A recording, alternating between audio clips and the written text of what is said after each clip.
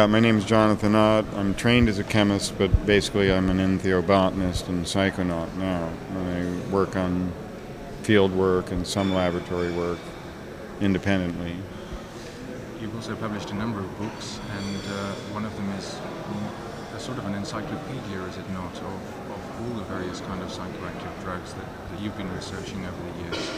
Well, the book you're referring to is Pharmacotheon. I guess it's kind of encyclopedic, but it's only about vision plants. It's not about other psychoactive compounds and plants, although many of them are mentioned there. But it's really about shamanic inebriants or vision plants, what I call entheogens.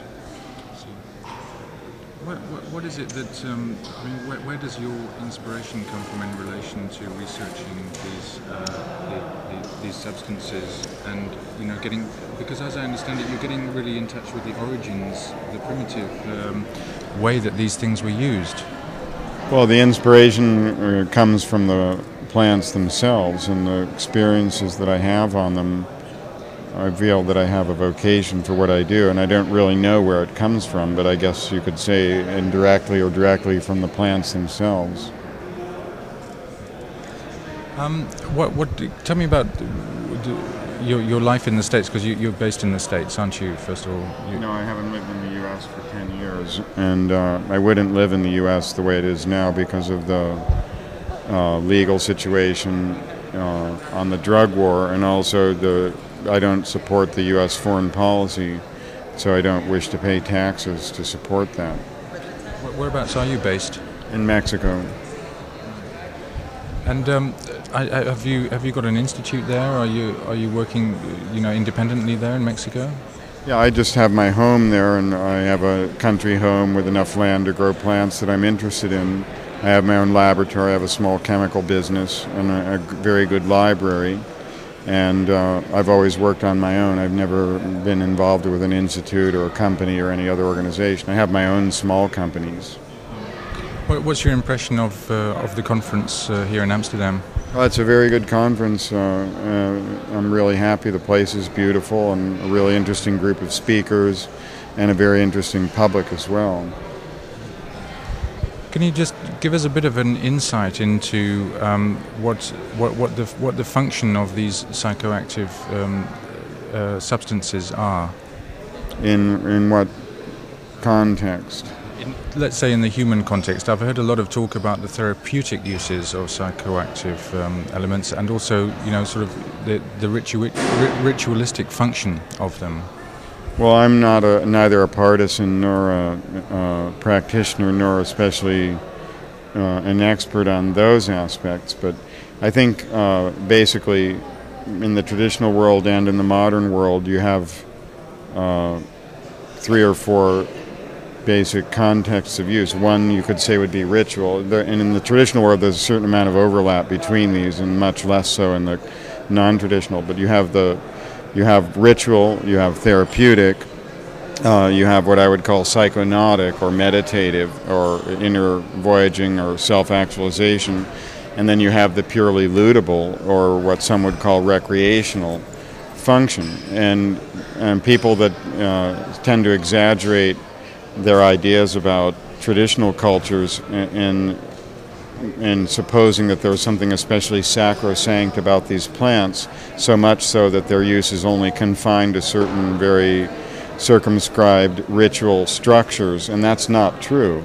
The shamanic world, the traditional world, and what we know quite a bit about it historically from Mesoamerica, where I reside. There's definitely a place for the lootable use as well, and the ritual, what would be classified as ritual use, would in some cases be not greatly different from what would be a rave today, for example, and that was true in ancient Greece as well. So, for example, the psilocybin mushrooms might have been used in therapy and healing.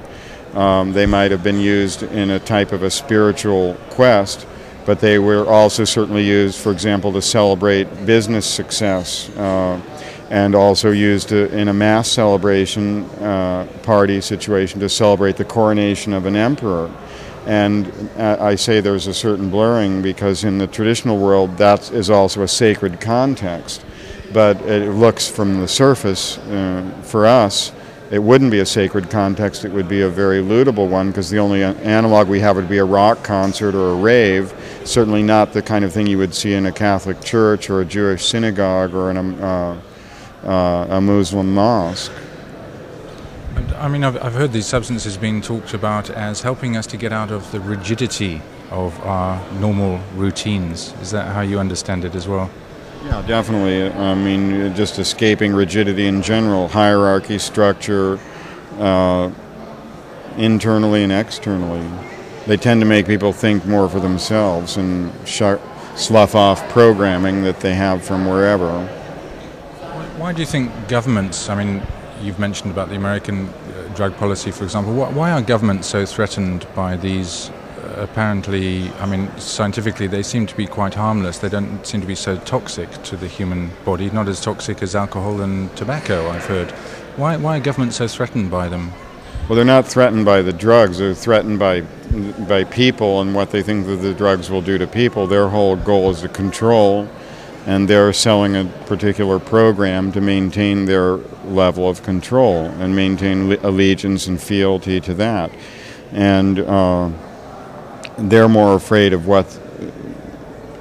just what we were talking about, that people will start thinking for themselves and not pay so much attention unquestioningly to the programming that they've been given, and that's the threat to them. The war is on people, it's not on drugs. It's interesting that in the 60s with Timothy Leary, Richard Alpert's and so forth, there was a sort of a general belief that there was a cultural revolution going on, and that once everybody had dropped LSD, society was going to change. What do you think happened to that?